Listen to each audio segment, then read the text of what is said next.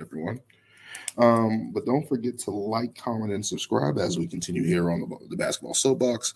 Moving on to Kevin Durant, frustration in Phoenix.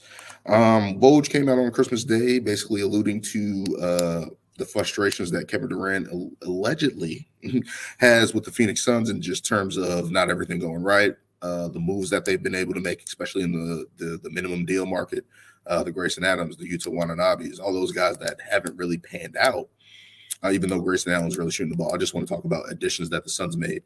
And especially with the Bradley Beal injury, he's been out. He just recently came back.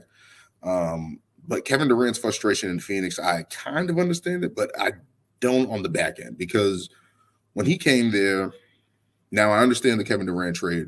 It's Kevin Durant, top 15 player all time, one of the best scorers ever in the league, ever. At the small forward position, probably the best scorer, not total-wise, but in terms of efficiency, being able to score from everywhere on the floor. And Kevin Durant's doing that this season, nearly 30 points per game, 6 assists a game, getting the playmaking the past couple of games, 6.3 rebounds, 50, 40, nearly 90 splits, nearly 50-50, 90 splits at what, 34, 35 years old for Kevin Durant. And he's just impressive. Automatically, first of all, a Hall of Famer. We know what he brings to the table. And I understand the Kevin Durant trade, that you make that trade just because it's Kevin Durant, of course. And I was always hesitant because I was like, Booker got something with Mikal Bridges and Cam Johnson. I felt like they were building a nice rapport. And to see that just gone, that's one thing. You bring in Kevin Durant, okay.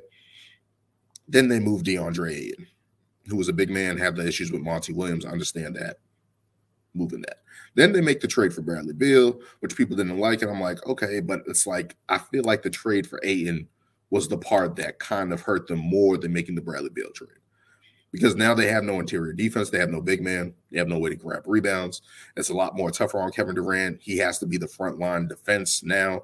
I believe with Me Too and all of that. And it's like, that's not what Kevin Durant wants to do at this stage of the game. At his age, right? Like, that's not what you want that's not what you brought Kevin Durant here to play frontline defense. It's been impressive. Of course, we saw that with the Golden State Warriors and stuff like that. But in terms of what that is, Yusuf Nurkic has been solid for the Phoenix Suns, has been a good positive addition there. But in terms of defensively, no, that's just not going to happen for him on that side of the ball.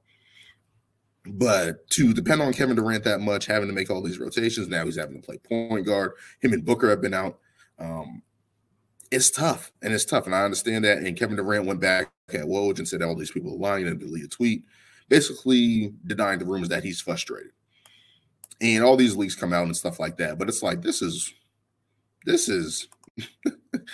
Woj who said this. Like, right? Like, I'm pretty sure the information is not going to be false when it comes to Woj, right? Like, Woj has a good track record, long track record of just being able to be an NBA insider for years. So I doubt that anything that Woj has said is incorrect. That's the first thing.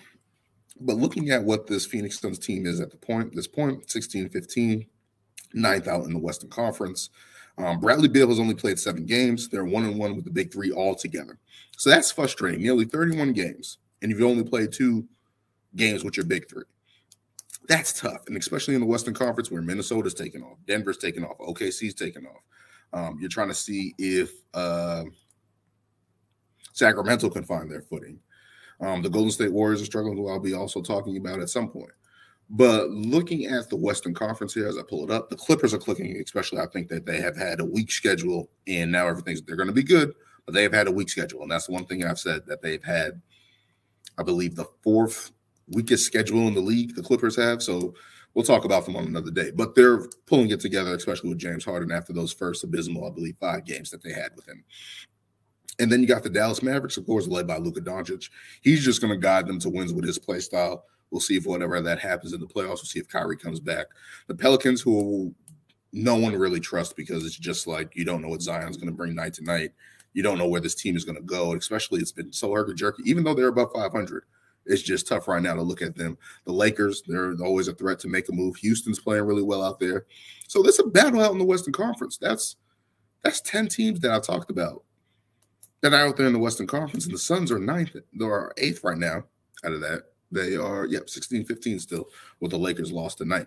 So to look at what the Phoenix Suns are doing, it's just like, can they get on the court? And you kind of look at that with the Clippers, where there's just like, can these guys get on the court? Can they build some chemistry together? Playing 2 games with your big 3. Of course, Bradley Beal came back after that back injury, his nagging back, and came back, and then all of a sudden just sprained his ankle randomly in the game off a jump shot. So that's really tough to continuously keep battling, pushing back and forth between these 3 guys, where you're depending on this guy to fill up the scoring, especially at the guard position, and be able to facilitate, create for the offense. So that's tough to just put on all Kevin Durant and Devin Booker at this point. And all the guys have been injured at some point variation of this season. So that's been tough. So to see Kevin Durant still out here, still trying to put on a show, play point guard, be frontline defense at this stage of his career at 35 years old, and still to be as efficient as he is, to still be as good as he is. These guys, him, LeBron, Curry, of course, just playing fantastic into old age. But to put all that on Kevin Durant right now, and especially so early in the season, that's tough. So it's been tough for them to make moves because of just the salary cap restrictions that they can have. I don't even know if they can make a buyout move.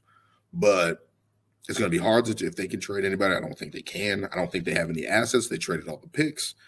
So looking at it from that standpoint, the Phoenix, this is it. They got to figure it out. And hopefully it doesn't push Kevin Durant to the point where he, at worst case scenario, injury. And definitely don't want that with Kevin Durant, especially in the Western Conference. It's like, this is probably the most talented top teams in the West. Like, you're looking at how stacked it is and how much of a dogfight it is. So losing a guy, even for a game, especially with Bradley Beal, who's missed